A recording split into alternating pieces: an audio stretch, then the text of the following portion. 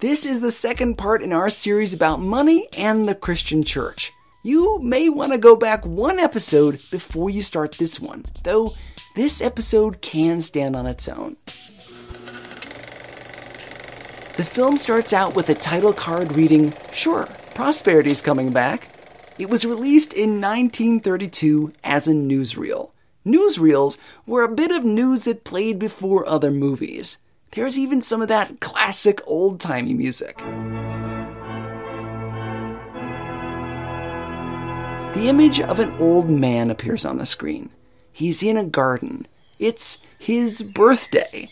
He's wearing a flat-topped hat and matching suit. I'm not sure what color the suit is because color film was just about to be invented, but not yet. He walks with a hitch in his step, but no cane. A show of strength. He goes to a chair in front of an ornate wall. "These are days when many are discouraged." He begins to speak. This is an actor saying his words. "In the 93 years of my life, depressions have come and gone.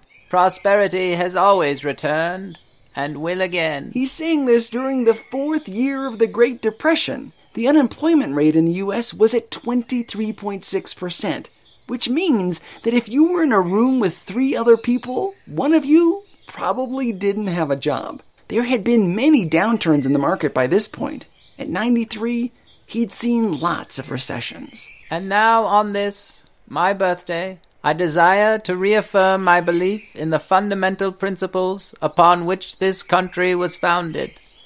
Liberty, unselfish devotion to the common good, and belief in God." This guy was patriotic. "As a nation looking proudly to our past, where it has been noble, and recognizing with humility our mistakes of extravagance, selfishness, and indifference, let us with faith in God, in ourselves, and in humanity, go forward courageously, resolved to play our part worthily in building a better world." Though the image is in black and white, the man himself was like all of us, complete with shades of gray. To some, he represents the classic American hero pulling himself up by the bootstraps. And to others, he's the very picture of what's wrong with America. In reality, he's probably a little bit of both. You're listening to the show that uses journalistic tools to look inside the Christian church. We press pause on the culture wars to explore how we got here and how we can do better. I'm Chris Staron, and this is Truths.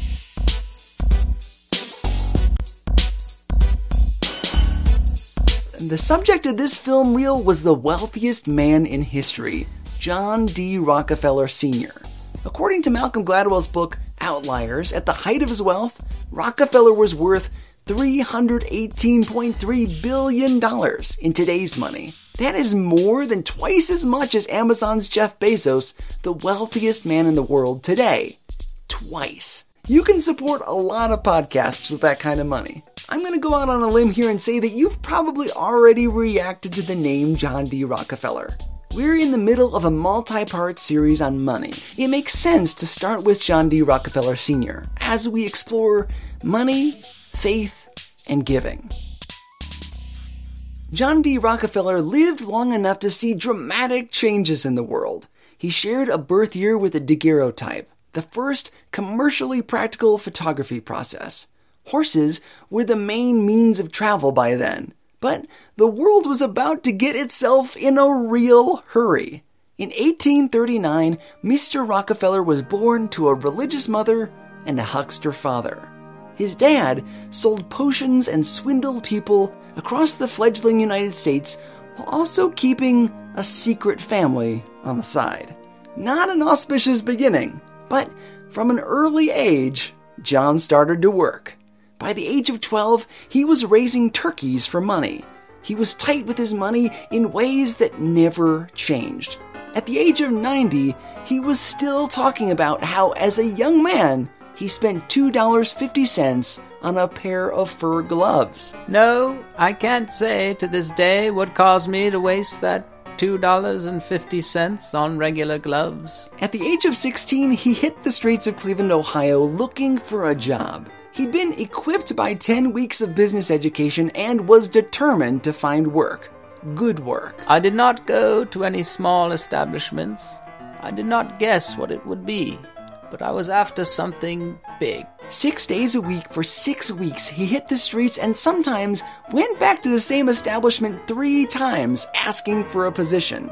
Finally hired as a bookkeeper for local merchants, at the same time he became established at the Erie Street Baptist Mission Church, where he regularly volunteered to sweep the floors, stoke the fires, and even led Bible studies. John was the superintendent of Sunday school for 33 years. And you thought it was hard to get somebody to volunteer for 1 week. 33 years. Just before the age of 20, he was in business for himself with a partner named Maurice Clark. They were commission merchants for foodstuffs. As the Civil War struck, their business was booming. Mr. Rockefeller paid to have someone else take his place in the Civil War and continued to sell in the expanding economy. Then, something happened. On August 27, 1850, Edwin Drake struck oil near Titusville, Pennsylvania. Oil refineries began popping up all over Cleveland, New York, and Pennsylvania. Soon, Rockefeller was investing heavily in oil refining, always looking to make the business more efficient and profitable. To control prices and quality, his company got into every aspect of the oil refining process. Oil was shipped in barrels, so his company made barrels. There was a lot of plumbing to be done, so they did that too rather than hire an outside company. By 1868, just 6 years after entering the oil business, he and his partners became the largest oil refining company in the world. Many other refineries were cropping up because it was relatively inexpensive to start. And when waste products were left over, they usually just dumped them into the rivers, which tended to catch on fire. And as much as Clevelanders love fire-roasted fish, John D. Rockefeller Sr. saw an opportunity. He took those byproducts that most refiners discarded and found ways to sell those too. Those byproducts became kerosene, lubricating oils, benzene, paraffin, petroleum, and gasoline. That's right, gasoline. There was a time when gasoline was just a byproduct of kerosene production. Psst, why'd you put that gasoline in my car? Because you wouldn't have had a car in 1868. Oh, never mind. The real innovation was to control the transportation of oil.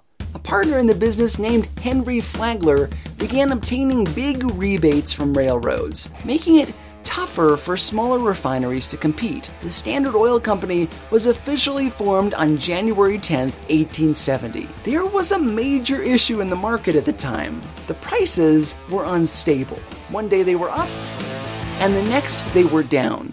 Rockefeller focused his attention on smoothing out the price of oil. He did this by buying up other refineries, often paying generous amounts. This prompted some people to quickly get into the business in order to get a handsome payout from Standard Oil. They were offered either money or stock in Standard Oil. Those who took the money up front option were crushed to see the fortunes they missed out on as Standard Oil grew increasingly more valuable. He made some enemies who wished they'd taken the stock option. The larger the company became, the greater level of secrecy. Let's say that you have an oil refinery. We'll just make one up. It's called the Cincinnati Oil Company. Cincinnati Oil, your company, is Rockefeller's competition. So he wants to buy you out so that he can have the profits for himself. I'll take the stock option. Good move. Since your oil refinery is efficiently run, Rockefeller is going to let your existing managers operate it. Maybe make a few improvements, but the day-to-day might look very much the same. And he's going to keep calling it Cincinnati Oil. He's not going to change the name of your company. And this is where it gets sneaky. He doesn't want you to tell anyone that you're owned by Standard Oil. Okay. Why? Because he doesn't want the government to know what he's doing. By secretly buying up businesses, he's creating a network of semi-independent refineries. You see, there were laws at the time that prohibited companies from owning other businesses across state lines. So the deals were hush-hush. If they called it Cincinnati Oil and kept it under the old management, maybe nobody would notice that Standard Oil was doing business across state lines. Ah, tricky. It was tricky. He was forming a cartel. Cartel is a fancy word for a group of people or businesses that comes together to control the market and its prices. Rockefeller wanted to do that with oil. We actually have an oil cartel today. It's called OPEC. The cartel wasn't the only way Rockefeller played the market. There was a fair bit of collusion as well, especially with the railroads. In 1877, other oil refineries paid $1.44 to ship a barrel of oil. Standard Oil paid just 80 cents. How could anyone else possibly compete? To make it even sweeter, Standard forced railroads to pay them 20 to 35 cents a barrel of oil that was shipped by a competing refinery. That's right. If a railroad dared to transport oil that wasn't Standard Oil, they had to pay Rockefeller for every barrel they shipped. And they couldn't cross Rockefeller because he was their biggest customer. He owned the majority of refineries. Without his oil coming in, the railroads stood to lose a lot of business. So Rockefeller's competition saw these shenanigans and got creative. If they couldn't use the railroads, they'd build pipelines. A pipeline. The Tidewater Oil Company was in a fierce battle to create a pipeline across northern Pennsylvania to work around the monopoly. Rockefeller couldn't just sit back and let that happen. It was kind of like a game of block us. Well, first of all, it's Nick and I playing with our roommate Gannon. The idea here is basically world domination, okay? We've got a large square and a bunch of little Tetris-like pieces. They're all just a bunch of different sizes. So the idea is we have to start in one corner and then try to block everybody else from being able to expand from their sides. And whoever has the most little blocks on the board wins. And the tough part of this is Chris has only lost once in the history of all of time. So well, I explained my strategy to Nick now, so he knows what it is, and so I imagine this is going to be much harder than the other games. But I'm game. Yeah. We'll try. Okay, so Gannon's going to go ahead and go first. Why don't you pick the first move? So Chris's tactic is to shoot across the board as fast as he can and cut off everybody else from being able to expand, which just traps the rest of us in these side corners, and we can't go anywhere. And he does it very well every time, and I don't know how. With the added bonus of once I have gotten that island to myself, that perfect little island, I then start encroaching on the space that they can access. I don't think I've been this nervous on the show in a long time. I guess it's kind of the first competitive thing we've done. I think so. This is when I really learned what you guys are like. Chris, you were dirty. Yeah, it's a game where you're supposed to play dirty. It's a world domination. It always feels bad when you do it, though. That's the thing.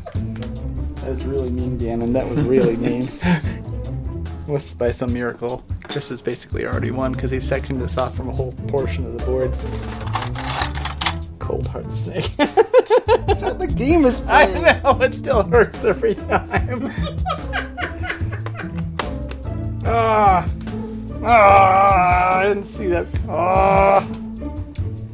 So the way this relates into John D. Rockefeller is that basically, like a blockage board, you try to block off everybody else's paths and cut out their business so that you can be the only one that can play. Yeah, It's pretty much a done deal. it's like now I'm working hard to just fill in my gaps.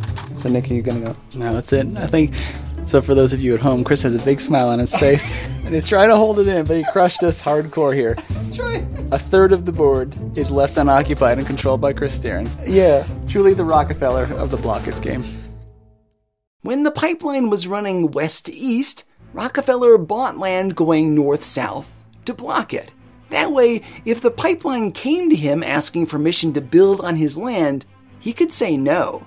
When it tried to cross a railroad, which was inevitably owned by one of his friends, he tried to pressure the railroads into not allowing Tidewater to access the lines. John D. went to local governments to stop Tidewater, but he lost. The pipeline was connected, though in the grand scheme, it didn't really make a big dent. In 1904, 80% of American towns were served by Standard Oil carts. They would take the oil straight to your home or business. Local distributors were strong-armed into selling only Standard Oil products. During this time of great expansion, John D. Rockefeller raised a family and frequently took breaks for an afternoon nap, or to spend time in his garden. Contrary to the rather stern photographs that are easily found on the internet, he was known for being kind to his employees, often asking after their sick relatives. He played with his children with great energy while keeping them hidden from the world. One tutor was quoted saying, "It was a gloomy horizon, with a heaviness that pervaded the entire household, silence and gloom everywhere." John's strict Baptist morals forbid him from taking in the theater or playing cards or smoking, and he was a leader in the temperance movement. There are plenty of examples of him giving money to all sorts of charities, from education for women to black churches. But he and his wife, Seti, did not like to flaunt their money, and especially hid it from their children. As a young boy, John D. Rockefeller Jr. was forced to wear his sister's hand-me-down dresses. The kids were encouraged to keep records of their money in little account books. When the 4 children asked for bicycles, Seti only permitted one for all 3 in order to encourage them to share. On March 27, 1897, he stands up in front of a young men's Bible study class at the Avenue Baptist Church and holds up his very first ledger book from when he was just starting out. He called it Ledger A. It contains a list of all of his purchases, even down to a toothbrush. It also lists the 6% he gave away as a young man just starting out. I believe it is a religious duty to get all the money you can, fairly and honestly, to keep all you can, and to give away all you can. That's questionable theology. During his bid to take over oil production, later dubbed the Cleveland Massacre, he made an unlikely enemy in Ida Tarbell. Her father was one of the producers that was squeezed out of business by Standard Oil. She wrote articles for McClure's magazine in 1902 railing against Standard Oil, accusing them of underhanded business practices like collusion, bribery, and unfair business tactics, all of which they were guilty of. Inspired by Tarbell's writing, the U.S. Supreme Court stepped in and broke up the Standard Oil monopoly in 1911 using the Sherman Antitrust Act. The behemoth was split into many parts, some of which we still have today, including companies like ExxonMobil, BP, Marathon, and Chevron. Obviously, Standard Oil is surviving just fine. After he retired, John D. Rockefeller Sr. continued to give away his vast fortune. He founded colleges and started the Rockefeller Sanitary Commission, which helped eradicate hookworm from the southern part of the United States. He also started various high schools and multiple other endeavors. This just about brings us back to the beginning of this podcast episode. In the garden with the old man. He enters without a cane and tells the nation, "And now on this, my birthday, I desire to reaffirm my belief in the fundamental principles upon which this country was founded: liberty, unselfish devotion to the common good, and belief in God." With the country in the midst of a terrible depression, the wealthiest man in the world, probably the wealthiest man in history, enters the garden on his own power as a show of strength and determination. He is given so much and taken so much. He's paid bribes, strong-armed the competition, conspired to shout out his rivals, and in the process, revolutionized the oil industry. Remember, Rockefeller was the head of Sunday school at his church. He even volunteered there as a janitor. He invoked the name of God during speeches.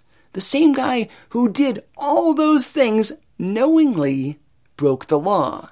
He squeezed out his competition and ruined the career of Ida Tarbell's father. We live in an era of uber-wealthy people, some of whom are Christians. We're not saying it's evil to be wealthy and a Christian. However, it does matter how we get our money. Are we doing it ethically? Are we working within the law?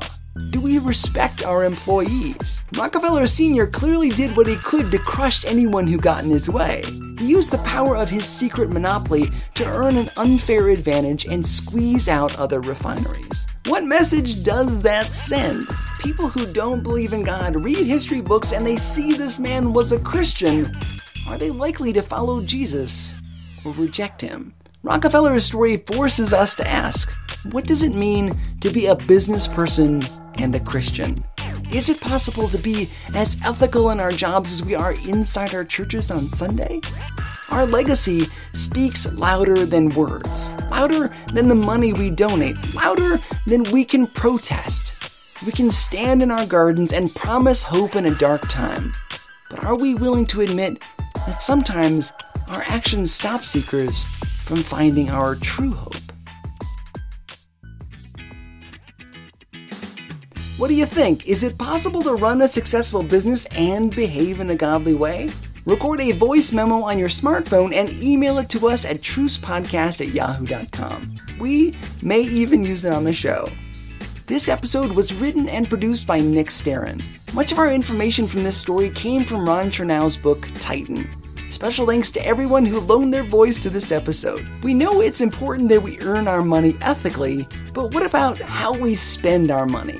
We'll be discussing that in our next episode. We'll have links to the newsreel footage we talked about earlier on our website at trucepodcast.com. Once you're there, you can explore our archives, find our social media feeds, and donate money to this show. We're on Patreon and GoFundMe, and we also accept checks. Right now, I'm working hard to do this show full time. I didn't plan to ask for money at the same time we're doing a series about money, but I need your help. Really. And if you can't give, please take some time to tell your friends about the show. It makes a huge difference. Thanks for listening. I'm Chris Starrin, and this is Truce.